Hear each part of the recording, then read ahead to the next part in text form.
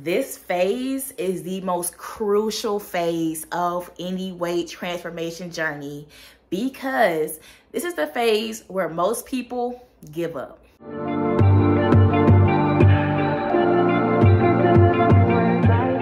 What is going on? Welcome back to Move with Joy.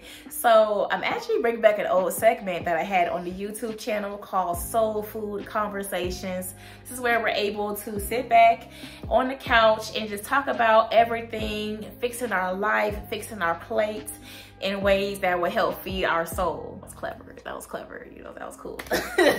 So today we're answering the hard question, and the question is, am I truly ready mentally for a weight loss transformation / journey? Because we can tend to, myself included, get so caught up in the vision of what we see that is possible for us as far as a lifestyle or physical appearance, but may not be as realistic in our expectations on how to actually achieve that. So we're gonna talk about that and then go over some goal setting actions that we can start taking today. Like right after you watch this video, you can start making some steps towards reaching those goals. So what I'm gonna do is give you my 5 steps to weight transformation. Because once you start to really go through the journey, you will realize sooner than later that there are levels to this, honey. And once you really understand what phase you are in these 5 steps, then you will know what needs to be done to take that next step and go to the next phase. All right, phase 1 is going to be the pre-decision / denial phase. This is the phase where we have already established unhealthy habits through circumstance, proximity, things like that. And there's no immediate reason for you to want to change anything that's going on right now. And there's no future event that's happening that may also trigger you to want to get on a weight transformation journey, like a wedding or a graduation or anything like that. I find that people in this phase tend to know that something needs to change health-wise. Like I said, there's no immediate need. So even though you may have certain symptoms, dealing with certain ailments, you found other ways to manage your symptoms, whether it be through prescribed medication or herbal, supplements, tations, things like that. Now, it can take some time to get out of phase 1. Mind you, phase 1 has been your lifestyle up until this point. So childhood, adolescence, early adulthood, mid to late adulthood, depending on the age of whoever's watching this video. You know what I'm saying? So you have to basically, to not shock yourself with trying to get out of phase 1, the first thing and the easiest thing to do is just to make one simple health swap. Like if you're somebody who loves sodas, try to opt for water for 2 out of 3 meals and leave your sodas or your juices or whatever like that for dinner time. If you love sweets, don't have a sweets every single day. If you want to do every 3-4 days, once a week, where it's not like you're completely changing everything that you've known so far, but you're making a valid effort to make a change going forward. Which brings us over to phase 2. This is called the decision / shock drop phase of weight transformation.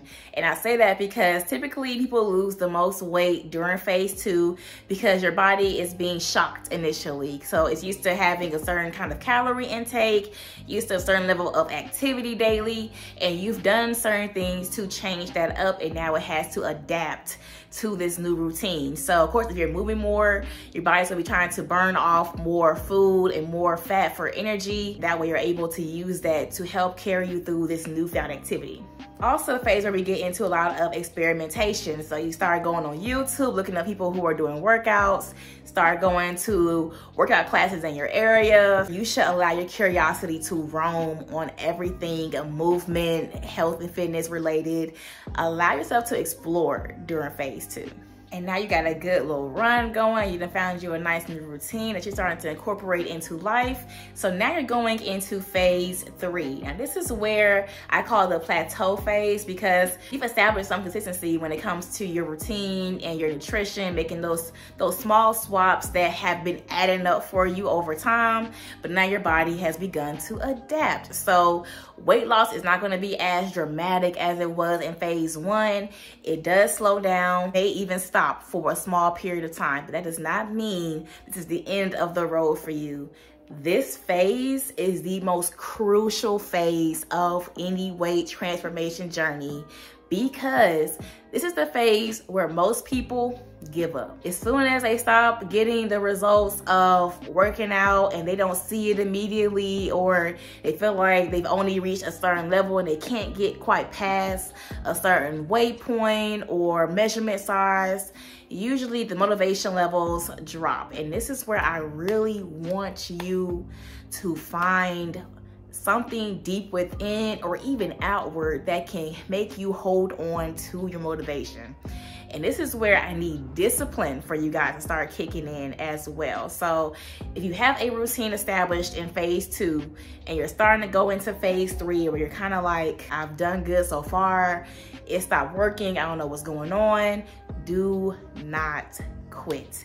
This does not mean that your body it's never gonna lose any more weight than you've lost so far. It just means now that you have to change something else small within your habits and routines. So if you were somebody, like I said earlier, who had sodas 3 times a day, you cut back to now you have water twice a day, soda once. If you start to cut off sodas completely, that will make a difference. Not saying that you have to cut off everything completely cold turkey, but taking a step back gradually over time and then making slightly bigger steps as time goes on makes all the difference. Now, phase 4 is where it's at. Phase 4 is what I call the recharge stage. That means you've gone through your hills and valleys and your plateaus of phase 3 and everything. You figured out what you like, what you don't like, what works for you, what doesn't work for you.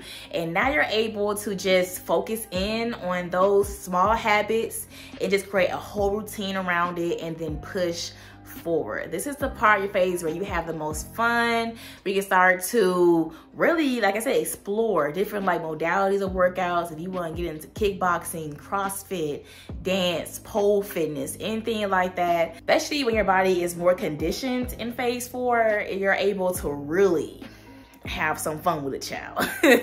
And this is where you're starting to see progress resume. So now you're starting to see yourself lose weight again, or you're starting to have your body reconstructed to where you're losing body fat, building muscles. So now you're more defined, toned, shapely. You're really going to see the fruit of all your effort in phase 4. So hold for phase 4, y'all. And we're saving the best for last when it comes to phase 5. This is when you've reached total lifestyle transformation. This is the phase where it all makes sense. The math starts to math. You've seen past tense, you're seeing current present tense as well, all the fruit of your labor, of all your hard work. You're more disciplined in this phase. You have a set routine in this phase.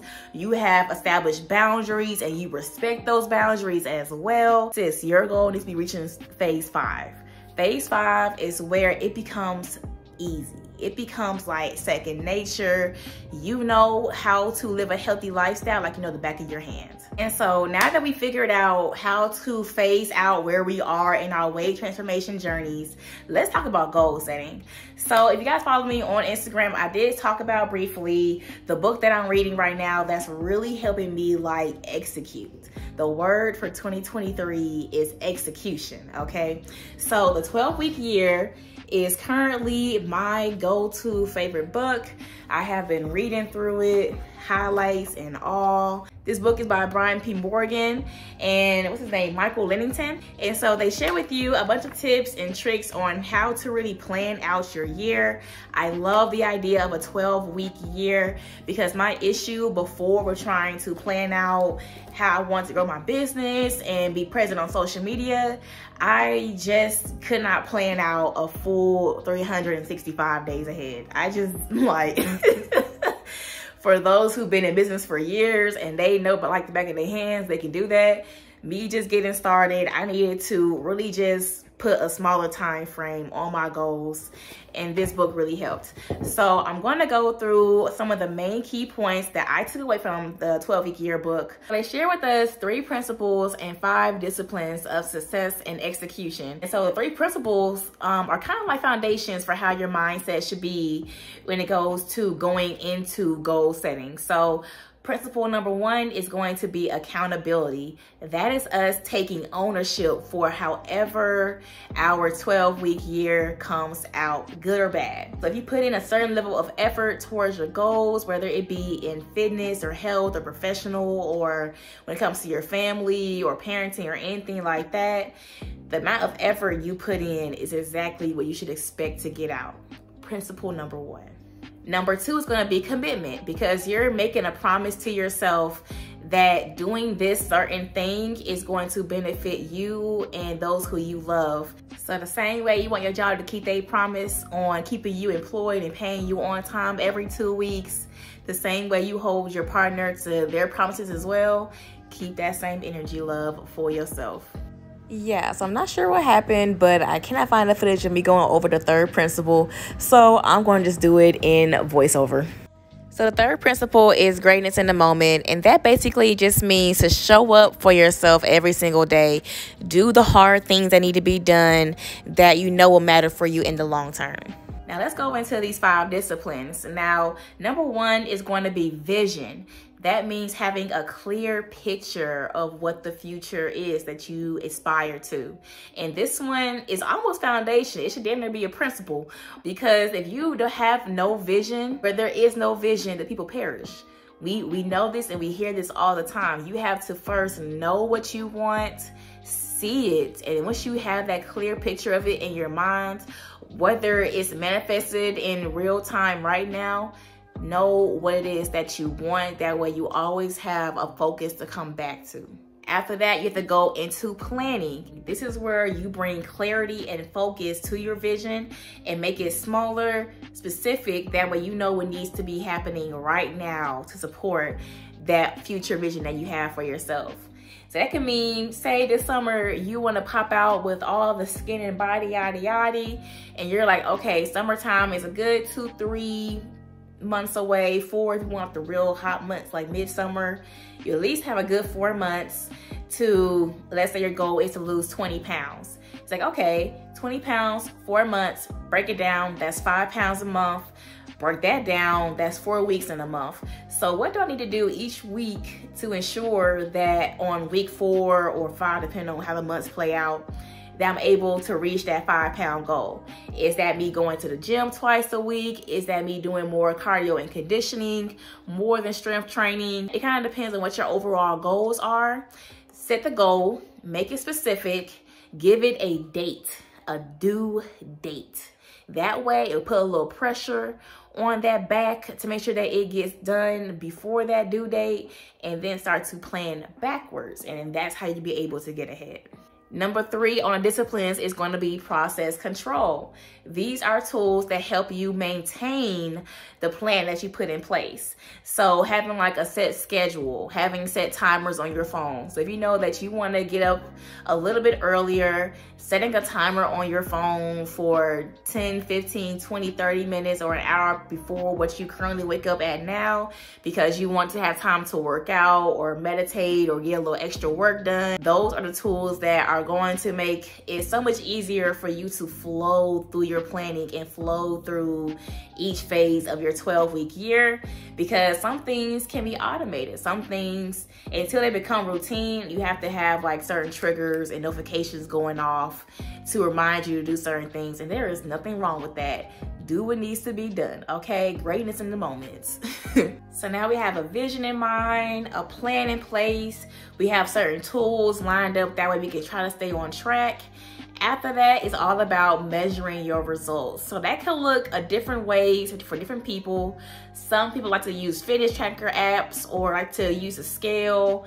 Personally, my journey has never really relied too much on any fitness apps. I tried to track calories for a small period of time, but I love food. I did not want to turn food into math for me. That's not fun. So that wasn't going to help me stay consistent, but it may help somebody else stay consistent. So having that or using a scale as one way of measurements. Now, of course, I prefer to use like measure tapes, like measuring inches. That's really how you're gonna be able to see how your body is losing fat.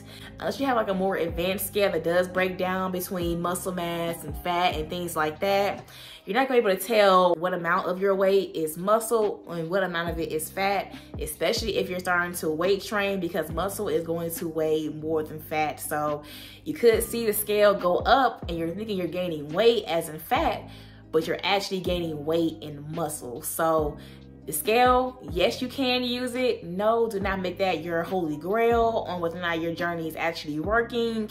Have an outfit that you can't quite get into right now and periodically try it on. Every month, try it on. If you see it starting to get a little loose, get a little more comfortable, it's working. Taking old school measurements, you see that you're starting to lose inches, it's working.